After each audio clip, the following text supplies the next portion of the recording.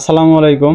আশা করি সবাই অনেক ভালো আছেন। আর একটি নতুন ভিডিওতে সবাইকে স্বাগতম জানাচ্ছি। আজকের এই ভিডিওতে আমি ডেস্কো অ্যাসিস্ট্যান্ট ইঞ্জিনিয়ার সিএসি এই পোস্টের কোশ্চেন সলিউশন করব। মূলত পরীক্ষাটি আজকে হয়েছে, অর্থাৎ 20/5/2023 সালে, এবং পরীক্ষাটি নিয়েছিল ডেস্কো কর্তৃপক্ষ নিজেই। তো পরীক্ষা দেওয়ার পর থেকে কিন্তু অনেক ফেসবুক গ্রুপে আমরা দেখতে পাচ্ছি এটা নিয়ে অনেক কথা হচ্ছে। আসলে এর কারণ আছে, কারণ হচ্ছে যে আমরা জানি যে ডেস্কোর কিন্তু ম্যাক্সিমাম পরীক্ষাগুলোই বুয়েট বা মিস্ট নিত। হ্যাঁ, কিন্তু এবার পরীক্ষা নিয়েছে ডেস্কো অথরিটি বা ডেস্কো কর্তৃপক্ষ। তো এই জন্য আসলে প্রশ্ন প্যাটার্নটাও কিন্তু একটু আলাদা হয়েছে, অর্থাৎ গতানুগতিক যে বুয়েট এবং মিস্ট পরীক্ষাগুলো নেয় এরকম কিন্তু কোশ্চেনগুলো হয় নাই। হ্যাঁ, তো আমি কিন্তু গত 2 দিন আগে একটা শর্ট ভিডিও আপলোড করেছিলাম এই চ্যানেলে এবং বলেছিলাম পরীক্ষা যেই নিক মূলত পরীক্ষার প্যাটার্ন একটা ফলো হবে, এবং সেটা হচ্ছে যে তাদের সার্ভিস ফিল্ডে যে একটা প্যাটার্ন দেওয়া আছে, অর্থাৎ মার্ক ডিস্ট্রিবিউশন দেওয়া আছে, ঠিক এইভাবেই কিন্তু পরীক্ষা হবে এবং সেটাই কিন্তু হয়েছে। তো আর কথা না বাড়িয়ে চলুন আমরা প্রশ্ন সলিউশন করার চেষ্টা করি, এবং এই ভিডিওতে আমি ডিপার্টমেন্ট এবং নন ডিপার্টমেন্ট উভয় কোশ্চেনই আমি আপনাদের কাছে রিপ্রেজেন্ট করব। পরীক্ষার সেন্টার ছিল উত্তর একটা স্কুলে এবং পরীক্ষার কোশ্চেনগুলো করেছিল আসলে ডেস্কো কর্তৃপক্ষই। তো যেখানে 50টি এমসিকিউ ছিল এবং 1 মার্ক করে 50 মার্ক ছিল, যেখানে 0.25 মার্ক করে আপনার নেগেটিভ মার্ক ছিল প্রত্যেকটা এমসিকিউর জন্য, এবং 6টা কোশ্চেন ছিল। সেই 6টা কোশ্চেনের মার্ক ছিল 5 মার্ক করে, 5 6 30 মার্ক। কোশ্চেন সলিউশন করার চেষ্টা করব। তো চলুন প্রথমে আমরা প্রথম কোশ্চেনটি দেখি। তো প্রথম কোশ্চেনটি বলা হয়েছিল যে write the OSI model layers, name should be top to bottom or bottom to top. অর্থাৎ তারা এইটুকু লেখার মাধ্যমে বোঝাতে চাচ্ছেন যে মডেলের লেয়ারগুলো আছে এগুলো যেন উল্টাপাল্টা করে না লেখেন, আপনি যেন একটা সিকোয়েন্স ফলো করে লেখেন। মডেলের যে লেয়ারগুলো আছে সেই লেয়ারগুলো লেখার আগে একটা জিনিস আপনাদেরকে দেখায়, সেটা হচ্ছে দেখুন যে এখানে লেখা আছে একটা sentence, all people seem to need data pass.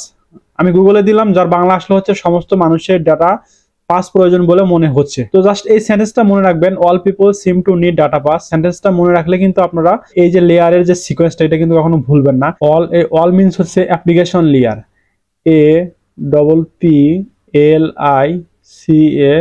APPLICATION, application layer. এরপর আছে পিপল, PEOPL, পিপল। পিপলতে হচ্ছে আপনার presentation layer, PRESENTATION, presentation layer. এরপরে সিম, SEEM, সিম। সিম মানে হচ্ছে মনে করা, সিম হচ্ছে সেশন লেয়ার, SESSIONLAYER। এরপরে টুতে transport layer, TRANSPORT, transport layer.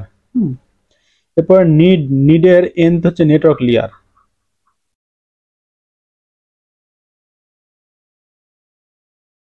Network layer.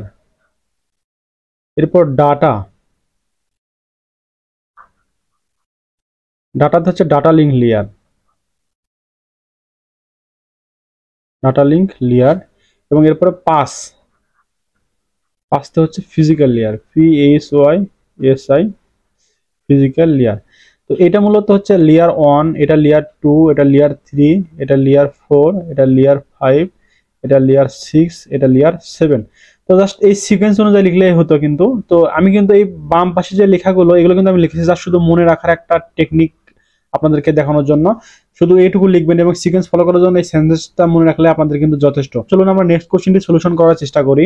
Next question ছিল write A C or C plus plus programme two print an array of 5 fruits. আমরা জানি অ্যারে বলতে বোঝায় হচ্ছে যে একই টাইপের একাধিক ডাটার সংগ্রহকে অ্যারে বলা হয়, এবং এখানে একই টাইপের ফ্রুটসের নাম, অর্থাৎ ফ্রুটস যে একটা ক্যাটাগরি আছে এই ক্যাটাগরির মধ্যে বিভিন্ন ফ্রুটসের নাম, এই নামের একটা অ্যারে আছে, এবং এই অ্যারের এলিমেন্টগুলোকে প্রিন্ট করার একটা সি বা সি প্লাস প্লাস প্রোগ্রাম লিখতে হবে।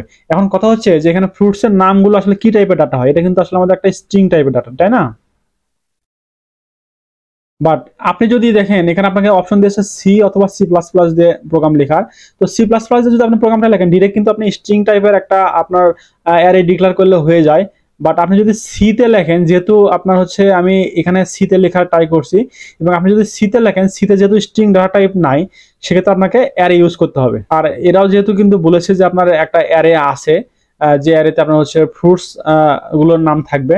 তো মূলত অ্যারেটা আমি নাম দিয়েছি হচ্ছে নেম। আমি 2 ডাইমেনশনাল অ্যারে লিখেছি, এখানে আমি হচ্ছে আপনার 5 লিখলাম, এখানে 10 লিখলাম। অর্থাৎ এই 10 দ্বারা বোঝাচ্ছে হচ্ছে যে প্রত্যেকটা ফলের নাম সর্বোচ্চ 10টি ক্যারেক্টারের হবে, এবং 5 দ্বারা বোঝাচ্ছে হচ্ছে সর্বোচ্চ 5টা আমার ফলের নাম হবে।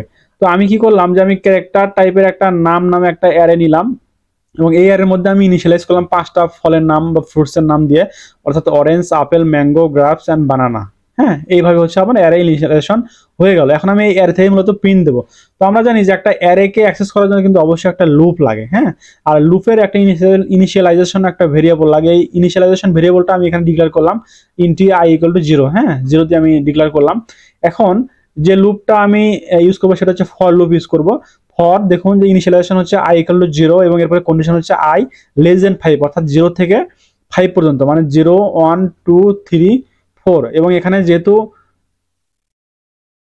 এই পর্যন্ত আমার কন্ডিশন, তার মানে 4 পর্যন্ত কাজ করবে, তার মানে হচ্ছে 0 1 2 3 4, অর্থাৎ 1 2 3 4 5, আলটিমেটলি কিন্তু 5 বারই প্রিন্ট হবে। এখন কথা হচ্ছে যে এই প্রোগ্রামিং ইন সি তে 2 ডাইমেনশনাল অ্যারে যে আমরা প্রিন্ট দিচ্ছি, সে প্রিন্ট দেওয়ার কিন্তু সিস্টেমটা হচ্ছে কি যে আমার শুধুমাত্র শুরুর যে আপনার অ্যারে ডাইমেনশনের যে সাইজটা আছে সেই সাইজটা কিন্তু লিখে দিলে আমার প্রিন্ট হয়ে যাবে।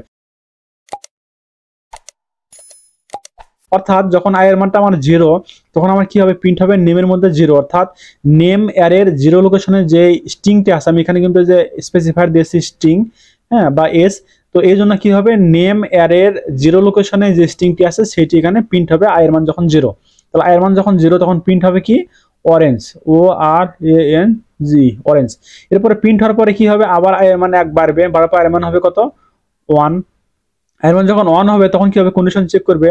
কন্ডিশন কি হবে, কন্ডিশন হচ্ছে 1 <5। এই কন্ডিশন কি সত্য? হ্যাঁ, কন্ডিশন সত্য। তাহলে অন এর জন্য কি হবে, আমার এই নেমের অন লোকেশনে কি আছে, অ্যাপেল আছে। হ্যাঁ, এই অ্যাপেলটা প্রিন্ট হবে, অর্থাৎ APPL, অ্যাপেলটা প্রিন্ট হবে। আমি কিন্তু দেখুন যেখানে একটা পর পর কিন্তু আমি প্রিন্ট দিচ্ছি, অর্থাৎ এই যে এখানে নিউ লাইন আসে, যার কারণে আমার কি এরপরে নেম যে অ্যারেটা আছে, অ্যারে 3 নম্বর লোকেশনের যে স্ট্রিংটা আছে সেই স্ট্রিংটি প্রিন্ট হবে GRAPS, গ্রাপস। এরপরে আবার এর মান 1 বাড়বে, বাড়ার পর হবে 4, আবার কন্ডিশন চেক দেবে 4 <5, কন্ডিশন সত্য কিনা, কন্ডিশন সত্য, তাহলে নেম অ্যারের 4 নম্বর লোকেশনের যে স্ট্রিংটা আছে সেটা প্রিন্ট করবে, অর্থাৎ 0 1 2 3 4, এই যে বানানা প্রিন্ট হবে। হ্যাঁ, বানানা প্রিন্ট হলো। এরপরে আবার এর মান 1 বাড়বে, বাড়ার পর হবে কত, এর মান 5 হবে, এবং এখানে চেক দেবে 5 <5।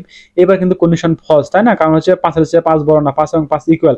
তাহলে কন্ডিশন যখন ফলস তখন কি হবে, তখন আমার এই ফলস থেকে বের হয়ে আসবে এবং আশা করে রিটার্ন 0 পরে প্রোগ্রামটি শেষ হবে, এবং আমার ফাইনালি মূলত আউটপুটটা কি হবে, আউটপুটটা হবে এইটা। আজকের পরীক্ষার জন্য কিন্তু আহামরি খুব বেশি প্রিপারেশন নেওয়ার প্রয়োজন ছিল না, কারণ হচ্ছে আপনি যদি জব সিকার হয়ে থাকেন বা জবের জন্য যদি মোটামুটি একটু প্রিপারেশন নিয়ে থাকেন তাহলে কিন্তু হয়ে যাবে। আপনি যদি লাস্ট 10-15 দিন যদি আপনার পড়াশোনা না বসেন বা পড়া টেবিলে না বসে থাকেন, তারপরে কিন্তু আজকের এই কোশ্চেনের কিন্তু পরীক্ষাগুলো দিতে পারতেন আর কি। হ্যাঁ, তো এরপরে যদি আমরা নেক্সট কোশ্চেনটি সলিউশন করার চেষ্টা করি। নেক্সট কোশ্চেনে আসছিল হচ্ছে এমনটা যে what is HDLC, write the name of 7 phase of HDLC।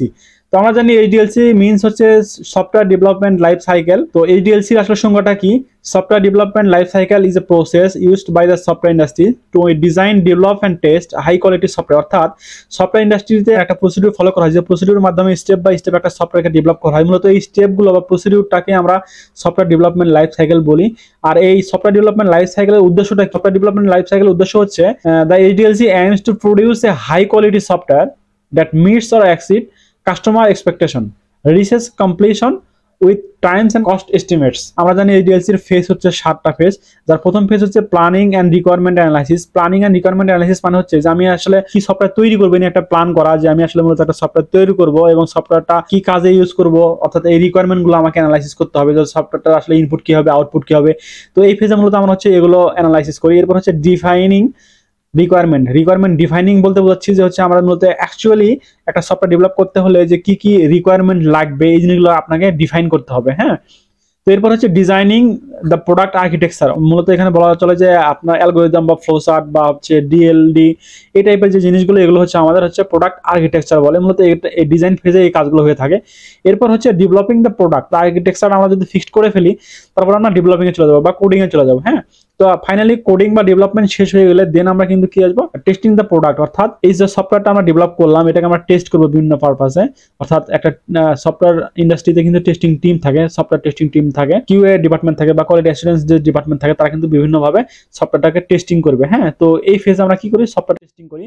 এরপর হচ্ছে ডিপ্লয়মেন্ট। ডিপ্লয়মেন্টটা হচ্ছে যে আপনার সফটওয়্যারটাকে বাজারজাতকরণ, ঠিক আছে, যে আপনার সফটওয়্যারটা আপনি কিভাবে সেল করতেছেন, বা হচ্ছে আপনার ক্লায়েন্টের সঙ্গে যে আপনার এগ্রিমেন্ট হয়েছিল সেই এগ্রিমেন্টের যে বিষয়গুলো এখানে হচ্ছে আসলে ডিপ্লয়মেন্ট ফেজে অ্যানালাইসিস করা হয়। এবং সর্বশেষ যে হচ্ছে মেইনটেনেন্স ফেজ। একটা সফটওয়্যার ডেভেলপ করলে নাই সফটওয়্যার কিন্তু অনেক বাগ থাকতে পারে অথবা সফটওয়্যারের লাইফ টাইম থাকতে পারে, তো এই জিনিসগুলো আসলে মেইনটেনেন্স করা হয়ে থাকে। তো মূলত সফটওয়্যার ইঞ্জিনিয়ারিং ইন্ডাস্ট্রিতে এই এইচডিএলসিটা ফলো করে কিন্তু আমরা সফটওয়্যার ডেভেলপমেন্ট করে থাকি।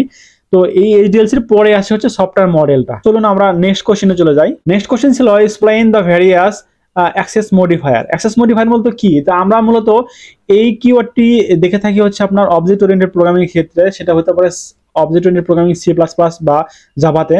তো আমরা দুই ক্ষেত্রে একটু আলোচনা করবো আর কি বিষয় নিয়ে। তো আমরা সি প্লাস প্লাসে জানি হচ্ছে তিনটা অ্যাক্সেস মডিফায়ার আছে, সেটি হচ্ছে public, private and protected. Public access মডিফায়ারের আসলে কাজ কি, আমরা জানি যে অবজেক্ট ওরিয়েন্টেড প্রোগ্রামিং এ ক্লাস ইউজ হয়ে থাকে। ক্লাসে যে মেম্বারস আছে এগুলো হচ্ছে accessible from outside the class, অর্থাৎ যেই মেম্বারগুলো পাবলিক হিসেবে আমরা ক্লাসের মধ্যে ডিক্লেয়ার করি সেই মেম্বারগুলো ক্লাসের বাইরেও অ্যাক্সেস হবে। এবং প্রাইভেট হিসেবে যদি আমি ডিক্লেয়ার করি তাহলে কি হবে, ওই মেম্বারগুলো আপনার ক্লাসের বাইরে কখনোই অ্যাক্সেস করা যাবে না। শুধুমাত্র ক্লাসের যে মেম্বার ফাংশনগুলো আছে সেই মেম্বার ফাংশনগুলো ওই অবজেক্টকে, মাই ক্লাস নামে একটি ক্লাস আছে যেখানে এই এক্স ভেরিয়েবলটি আমি পাবলিক হিসেবে ডিক্লেয়ার করেছি এবং ওয়াই ভেরিয়েবলটি প্রাইভেট হিসেবে ডিক্লেয়ার করেছি। তো এই এক্স ভেরিয়েবলটি আপনি কিন্তু এই ক্লাসের বাইরে যে কোনো জায়গায় অ্যাক্সেস করতে পারবেন। যেমন দেখেন এখানে আপনি অবজেক্ট দিয়ে আমি এক্স পাবলিক ভেরিয়েবলটি আছে সেটাকে আমি অ্যাক্সেস করতেছি, তো এখানে আমার এটা অ্যালাউ করবে। এই যে প্রাইভেট হিসেবে যে ওয়াই একটা ভেরিয়েবল আমি ডিক্লেয়ার করেছি, এই প্রাইভেট ভেরিয়েবলটা কিন্তু আমি মেইন ফাংশনের মধ্যে আমি অ্যাক্সেস করতে পারবো না, এবং এখানে কিন্তু কম্পাইলার এরর দেখাবে। তার মানে কি, যে প্রাইভেট যে মেম্বার ফাংশন মেম্বার ভেরিয়েবলগুলো আছে সেগুলো আমরা ক্লাসের বাইরে ব্যবহার করতে পারবো না, এটা আমরা বুঝলাম। এখন আমরা দেখবো হচ্ছে জাভাতে কি অবস্থা। জাভাতে হচ্ছে অ্যাক্সেস মডিফায়ার হচ্ছে মোটামুটি চারটা হয়ে থাকে, একটা হচ্ছে private, default, protected and public, এই চারটা। তো প্রাইভেট যে মডিফায়ারটা আছে, প্রাইভেট মডিফায়ার মানে যে প্রাইভেট মেম্বারগুলো কি হবে ক্লাসের ভেতরে ব্যবহার হবে। জাভাতে যে প্যাকেজ আছে, অর্থাৎ একই প্যাকেজের আন্ডারে কিন্তু একাধিক ক্লাস থাকতে পারে। কোনো মেম্বারকে যদি প্রাইভেট হিসেবে অ্যাসাইন করি তাহলে ওই মেম্বারটাকে প্যাকেজের মধ্যে আমরা ব্যবহার করতে পারবো না, শুধুমাত্র ক্লাসের মধ্যে ব্যবহার করতে পারবো। আউটসাইডে তো প্রশ্নই আসে না, এবং আউট প্যাকেজে তো আরো প্রশ্নই আসে না। যদি কোনো মেম্বারকে ডিফল্ট হিসেবে অ্যাসাইন করি, তো ডিফল্ট হিসেবে অ্যাসাইন করলে ক্লাসে ব্যবহার করা যাবে এবং প্যাকেজে ব্যবহার করা যাবে, বাট আউটসাইড দ্য ক্লাস বা আউটসাইড দ্য প্যাকেজ ব্যবহার করা যাবে না।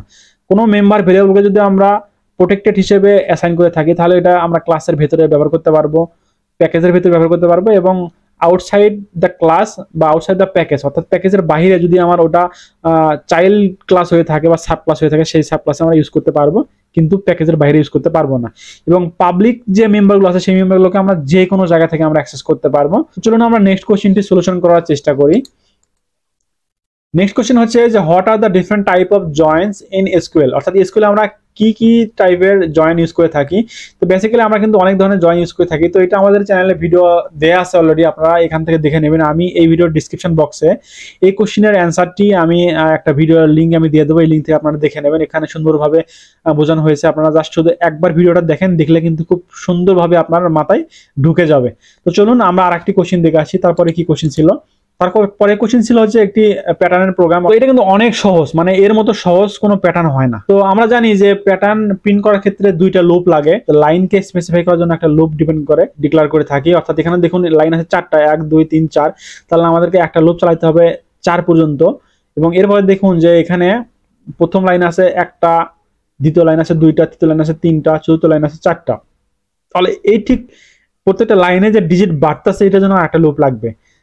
এবং এখানে দেখুন যে প্রথম লাইনের জন্য 1, দ্বিতীয় লাইনের জন্য 1 2, তৃতীয় লাইনের জন্য 1 2 3, চতুর্থ লাইনের জন্য 1 2 3 4। তার মানে কি, এই যে লাইনের যে আইটা সেই আই পর্যন্তই যেটাকে আমি ঘুরলে হয়ে যায়। অর্থাৎ দেখুন আমি সরাসরি প্রোগ্রামে যাই, তো এইটুকু তো আমরা জানি যে হচ্ছে যে কোনো প্রোগ্রামের জন্য কমন। আই এবং যে দুইটা ভেরিয়েবল নিলাম দুইটা ফরের জন্য, তো এখানে ফর আই 1 থেকে শুরু হলো, এই ফরটা মূলত হচ্ছে আমার লাইনের জন্য,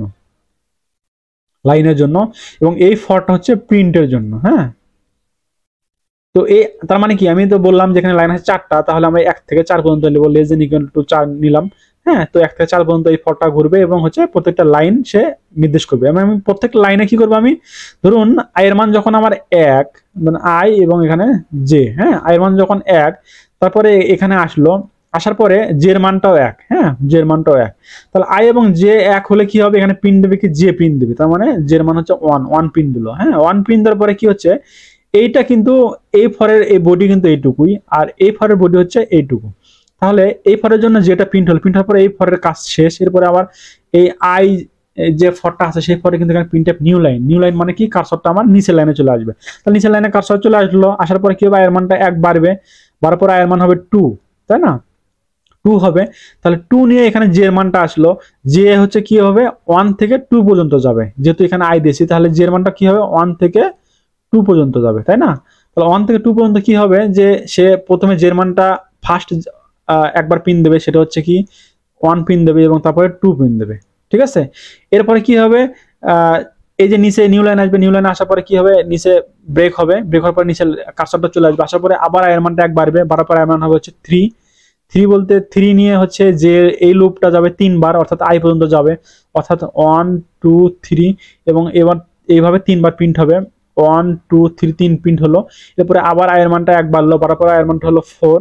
4 হওয়ার পরে কি হবে, এই 4 নিয়ে যে এর মান 1 থেকে 4 পর্যন্ত, অর্থাৎ 1 2 3 4 পর্যন্ত যাবে এবং এখানে পিন দেবে 1 2 3 4, 4 পিন দেবে এবং ঠিক একইভাবে আয়ের মানটা আরেকবার বাড়বে, বাড়ার পরে 5 হবে, 5 হওয়ার পরে কি হবে এখানে কন্ডিশনটা ফলস হবে এবং এখান থেকে ব্রেক হয়ে চলে আসবে এবং রিটার্ন 0 হবে।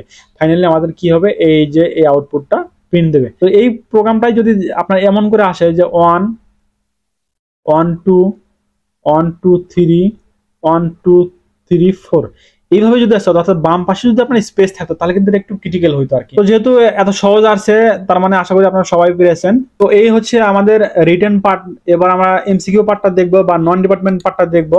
তো মূলত নন ডিপার্টমেন্ট পার্ট ছিল হচ্ছে সম্পূর্ণ এমসিকিউ। তো আমি মূলত একটি পিডিএফ আপনাদের এই ভিডিওর লিঙ্কে দিয়ে দেবো এবং সেই সাথে আমি আপনাদের সুবিধার্থে ডিসপ্লেতে শো করছি।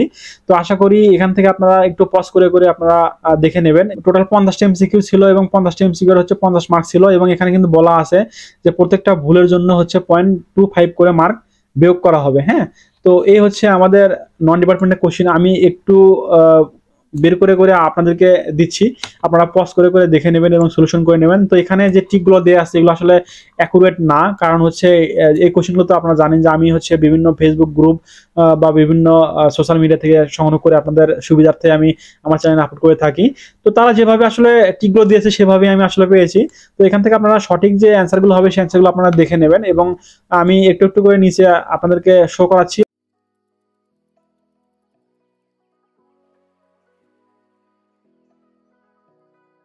তো এই ছিল আজকের ভিডিও। আশা করি ভিডিওটি আপনাদের অনেক উপকারে আসবে।